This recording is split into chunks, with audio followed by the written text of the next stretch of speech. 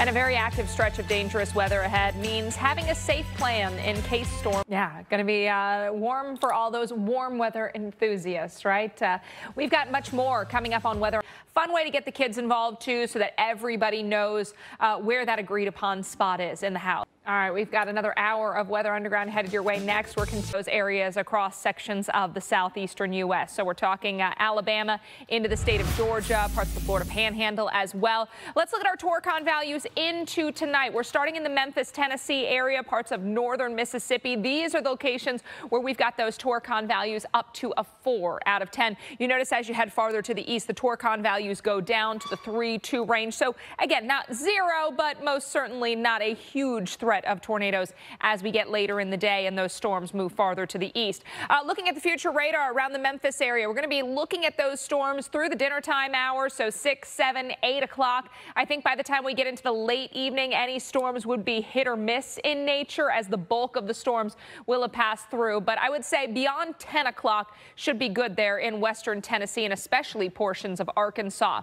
How about Jackson, Mississippi? You're kind of right on the edge of that Torcon of 3 or 4. So again, treat it as a chance of an isolated tornado, but likely not to see any kind of outbreak. With that said, all it takes is one warning and you've got to get to your safe spot. So know where that safe spot is, particularly as you travel I-20 and points to the north. So let's track this threat out for you.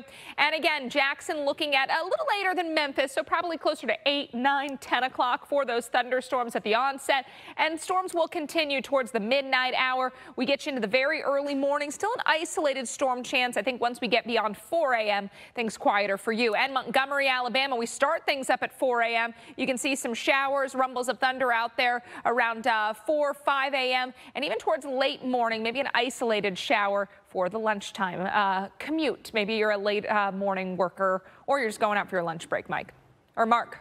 Philly, there in southeastern Pennsylvania.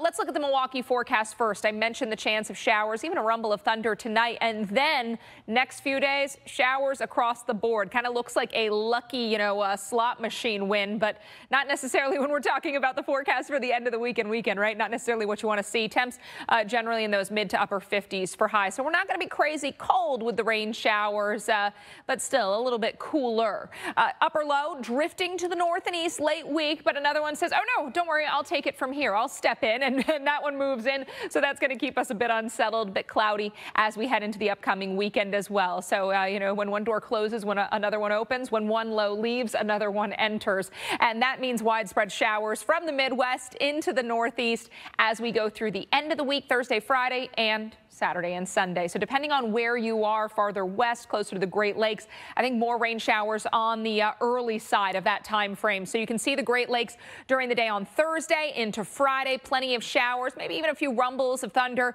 By the time we get into Saturday afternoon, a second round coming into places like Chicago, like Columbus and Cincinnati and Indianapolis.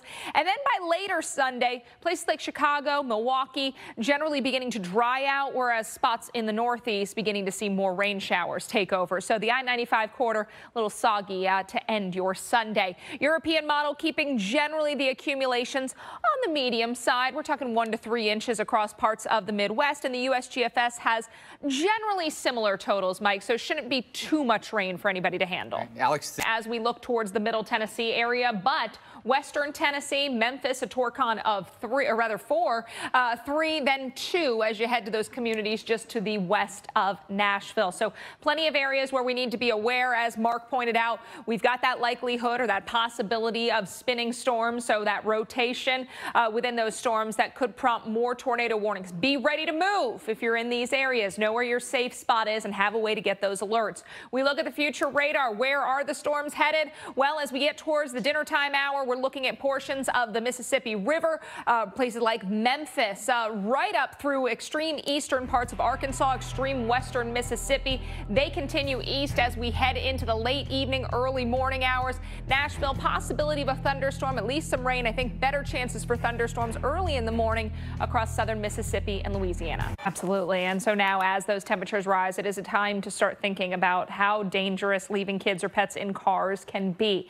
Here's meteorologist Reynolds Wolf to explain how to stop hot car tragedies.